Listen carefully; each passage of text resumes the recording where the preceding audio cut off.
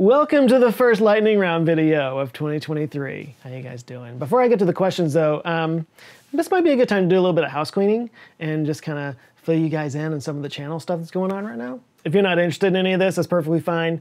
Feel free to jump ahead to the questions. It'll be noted down the timeline, or you can just jump to here. So I've been posting every Monday on this channel pretty much since the fall of 2014, which means that I am now in my 9th year of doing this. And just in case you wonder what 9 years on YouTube does to a person, this is what I used to look like back then. And this whole IKEA background thing that you guys have gotten used to back here, this actually showed up about a year later, around the end of 2015. And you know, it's changed a little bit over time, different things on the shelves and whatnot. But basically, I've been sitting in front of this whole Brady Bunch thing for about 7 years now. It's time for a change. So in the next couple of months, I am going to redo all of this. I'm getting an entirely new setup, new background, new tangent cam, new lighting, new computer, maybe a third camera for reasons, but this will be a completely different look. And that's going to require a lot of downtime. So basically, the reason I'm saying all this is because in February and March, I'm going to be posting a lot less than I normally do. I normally post about 5 videos a month. I'll only be posting 2 videos a month in February and March, and I'm going to shoot them ahead of time. Now, I know a lot of you don't like change, and you're going to groan a bit, but you'll get used to it. The idea, of course, is to make everything better, right? I mean, a little more professional, a little easier for me to get set up and get recording, higher quality and everything, just everything better. It'll also give me a chance to sort of evolve the channel a little bit as we go forward. Nothing will change dramatically, especially at first, but you know, 9 years is a long time to do the same thing, you know, and I want to be able to keep growing creatively and explore new ways of doing what I do and give you guys what you want. Of course, I want to say thanks ahead of time for your patience and for giving me the opportunity to be more creative and do more creative things. You guys have been amazing and supported me on this journey all this time. It means the world to me. So with any luck, all of that will launch around April. I'm going to take February and March to kind of do all the work. I still got a few videos I need to record to get, you know, caught up so that I can do that. But that's the plan. That's what's going on right now. I'm excited about it, and I hope you guys are too. And with all of that out of the way, let's get to the lightning round questions. John Regal asked back in December, what are your favorite holiday traditions? Do you guys celebrate an Usmas weekend? Is that the one where the baby Us was born in the manger? Do you celebrate a Friendsgiving? No, friendship is its own reward. Look forward to picking up a tree? Okay, I actually have some thoughts on that, because that 24-hour rerun circuit of It's a Wonderful Life or Christmas Vacation, so yeah, I do have 3 movies that I watch every year, and that's Christmas Vacation, A Christmas Story, and Scrooge.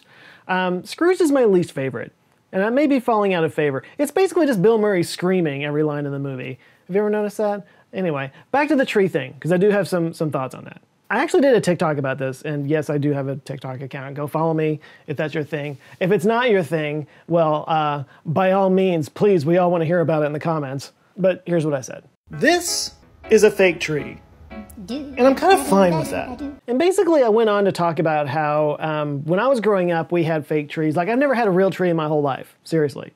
And whenever I say that, people always act like, how can you even say you're celebrating Christmas if you don't have a real tree? How can you look yourself in the mirror? That's an abomination against God. Basically, people act like it's not a real tradition. It's like a fake Christmas if you use a fake tree. But my reaction to that is, it's exactly the opposite, because when I was growing up, you know, that was part of our Christmas tradition, was getting out the tree and putting it together and then hanging all the stuff on it. That was like part of the whole tradition. And I always felt like it was weird and maybe even anti-tradition to go out and get a new tree each year. Like, because we had a tree, we had our family tree that we brought out every year. That was our tree. And that was like a treasured tradition for me when I was a kid. And the idea of going out and getting a different tree every year, I don't know, it just seems weird to me. It seems wasteful. Not to mention the sustainability issues. You're going out and buying a dead tree and chopping it up, and anyway. But the main point of that is just that, you know, traditions are what you make of them, you know? If it's a real tree, if it's a fake tree, I can totally see that if the tradition each year is going out to a Christmas lot and haggling for a tree or whatever, that's part of it. I get that. It's just, the other thing can be just as valid of a tradition too. It is what it is, you know? Cole Parker asked, if the SLS Block 1B requires a new $2 billion mega rolling launch pad, and the Orion vehicle is the only crew-rated moon vehicle available, has anyone thought to put an Orion inside a Starship-sized fairing and launch it on the Starship booster? What kind of engineering and NASA approvals would that require? Does the whole rocket need to be crew-rated or just the capsule and abort tower? So, from what I was able to find, it looks like in order to crew-rate a vehicle, it has to have a failure rate of less than 1 in 500. And from what I can tell, that applies to both the crew vehicle and the booster that takes it to orbit. Like, for example, SpaceX had to get both the Crew Dragon and the Falcon 9 crew-rated for the commercial crew program. And ULA had to make modifications to their Delta IV and Atlas V rockets for Starliner. The Vulcan Centaur, same thing, it had to be crew-rated as well. So yeah, to my understanding, to answer your question about just putting Orion on a Starship-sized fairing and launching it on the Starship, or the Super Heavy anyway, it looks like they would need to crew-rate the Super Heavy. And that's gonna take some time, but obviously the goal for the Starship is to be crew-rated, so I'm sure that they're working on that. But here's the crazy bit. You wouldn't need a Starship-sized fairing for Orion. You could just put it on a Starship. Orion's diameter is 16.5 feet or 5.03 meters. Starship's diameter is 29.5 feet or 9 meters in diameter. Plenty of room for Orion and the European service module and maybe even some other large payload, like your mom's casserole, because she's a lovely lady and deserves your respect. Hashtag wholesome. So yeah, if we absolutely had to for budgetary reasons, we could launch Orion uncrewed on a Starship, and then launch the crew on a crew-rated Dragon, dock and transport them into the Orion in orbit, and then just, go to the moon from there. All of that would be less expensive than an SLS launch. Only thing is you would still need the boost for translunar injection, which right now requires the interim cryogenic propulsion stage, which I don't think would actually fit on the Starship, so you might need a third launch to provide that. Or, I guess you could just use the Starship and boost it out from there, but then it would need to be crew-rated. There's some kinks to work out in this plan, but the point is, when it comes down to it, getting the Starship operational and crew-rated, even just the Super Heavy booster, would be a game changer. So as of right now, as I'm recording this, the Starship is fully stacked on the orbital launch pad with ship 24 and booster 7. 24/7, that's interesting. Anyway, these are supposed to be the ones that do the first orbital flight. Hopefully we'll see that in the next couple of months.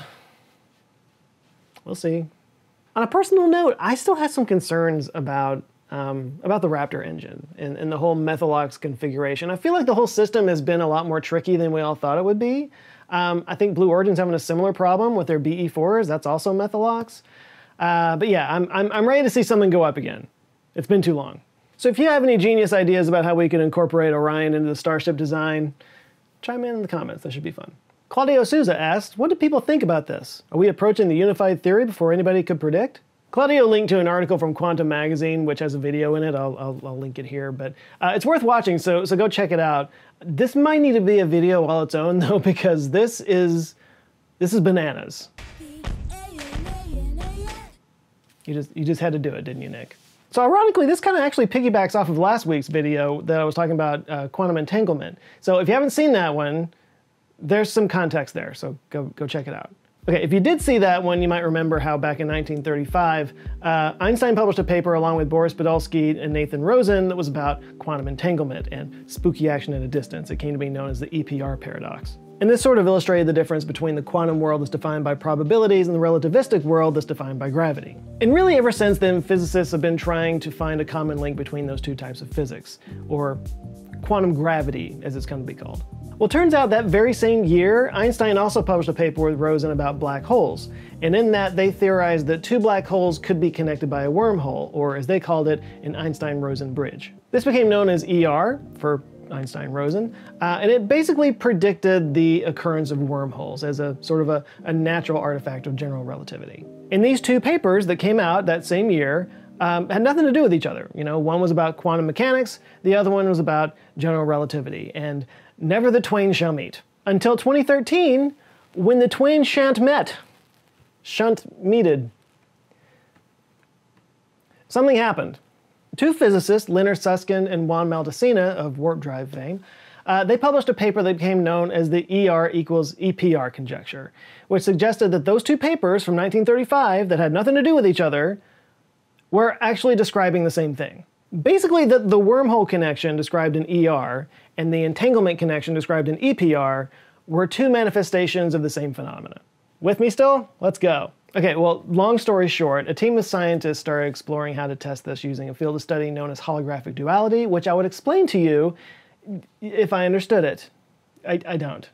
But the guy who kind of cracked the code on this was a guy named Daniel Jafferis, and he theorized that you could take a quantum computer, because it's one of the best controlled environments with entangled bits anyway, and you could create a wormhole in that quantum computer and then blast the wormhole with negative energy. And this negative energy would hold the wormhole open long enough to pass a qubit through the wormhole, thus proving ER equals EPR. The team was made up of Daniel Jafferis, Alexander Slokapa, Maria Spirapoulou, and Joseph Liken. And they brought the proposal to Google to use their Sycamore quantum computer, which is pretty much the most powerful quantum computer in the world. It took a couple of years to get all the experimental protocols down just right, but in January of 2022, just about a year ago, they performed this experiment. And yeah, it worked. They created a tiny wormhole and sent information through it. Now, of course, there's a lot of details that I'm leaving out here. A lot of effort had to go into kind of shrinking down the number of entangled particles that would be needed to create the wormhole. They started with over 200 and got it down to 7. Lots of math there.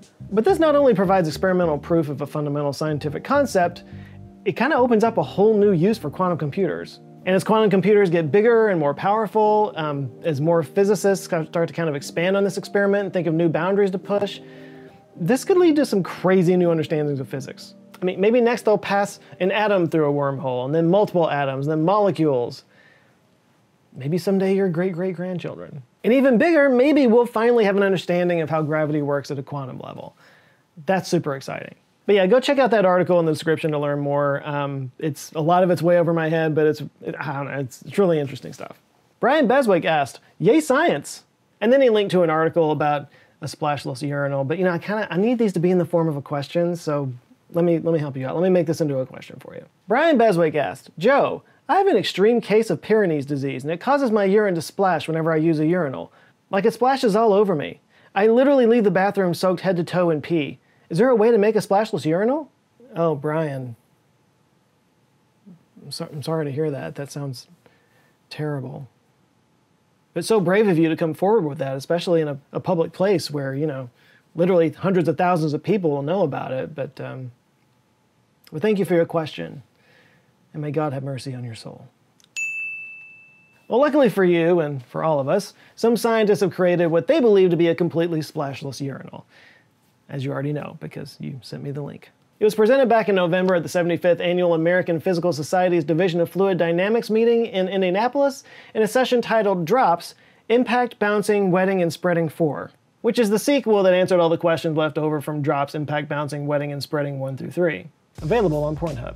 Presented by Kavishan A. Tharaija and his team at the University of Waterloo. Waterloo? Waterloo? You ever get the feeling the universe is pranking you? According to their abstract, quote, "We found that when a liquid jet or droplet train impacts a rigid surface below a certain critical impinging angle, almost no splatter is generated. Thus, a surface designed to always intersect the urine stream equal or smaller to the critical angle prevents splashback." And their design looks like this. It's the second one from the right. The one with all the angles and stuff. They say this was inspired by a nautilus shells, which, I mean, I don't see it. I don't know any nautiluses that look like that. Maybe it has something to do with the interior angle of a nautilus shell. I don't know. But in all seriousness, though, it's not just about keeping droplets from splashing back on our clothes. There's also a sustainability angle to it as well. Angle? Yeah.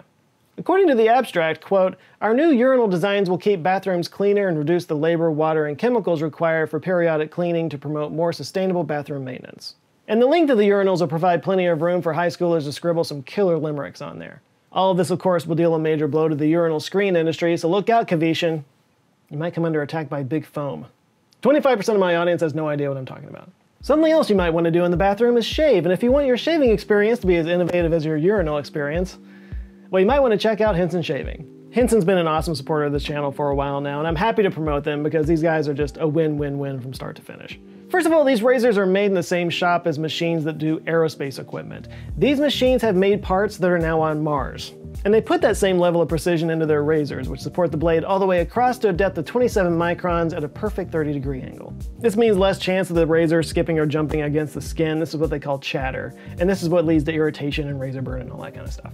And every piece of it is recyclable. The blades are recyclable. No more expensive plastic cartridges that'll be digging out of the ground 10,000 years from now. And it costs less. Over time. You know, the razor is a bit of an investment, but once you buy it once, the blades are only 10 cents each, so you save more money in the long run. There's actually a chart that they have right here that shows how it works. Actually, you can get those blades for straight up nothing. If you enter the promo code JoeScott at checkout, you'll get this 100 blade pack for free. You won't spend another dime on shaving for like a year. Actually, more than a year. It was probably like closer to 2 years that this will last. Anyway, just make sure that you add the razor pack to the cart. They'll subtract the price at checkout. So yeah, better shave, less money, more sustainable, supports an awesome company, and it supports this channel. Like I said, wins all around. So yeah, if you've never tried out a safety razor before, it's worth a shot. I like it. I think it's really cool. I think it's like how Frank Sinatra would have shaved, but high-tech Frank Sinatra. Anyway, give it a look, hensonshaving.com, promo code JoeScott. The link's down in the description. So that's it for this episode. Thanks a lot for watching. Please do like and share if you liked it. And if this is your first time here, maybe click on this little video because that'll take you to another video that I've done and Google thinks that you'll like it. Or look at any of those over here on the side that have my face on the thumbnail. And if you do enjoy it, I invite you to subscribe. I come back with videos every Monday. T-shirts and merch and stuff available at answerswithjoe.com/store. There's lots of new stuff happening over there, so go check it out. And it helps support the channel. And it's cool swag, so do your thing. Until next time, thanks a lot for watching. Go out there, have an eye-opening rest of the week. Stay safe, and I'll see you next Monday. Love you guys. Take care.